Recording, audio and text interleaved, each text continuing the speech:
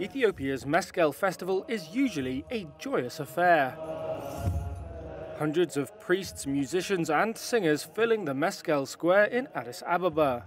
But this year, the shadow of war hangs over the Ethiopian Orthodox Church event, taking place in the capital on Monday and Tuesday. Security is high and turnout is low.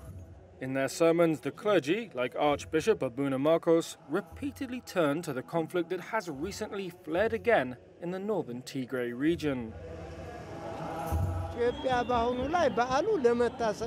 Truly speaking, this year we Ethiopians are not celebrating the festival in full happiness. Just like the mothers were crying under the cross, our mothers in the north are also crying.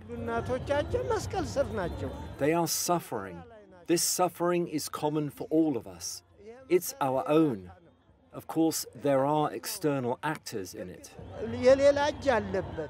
The war in Tigray has killed thousands of people, displaced many more, and left an estimated 13 million in desperate need of food aid. The conflict pits the federal military, its regional allies and the Eritrean military against forces loyal to the Tigray People's Liberation Front.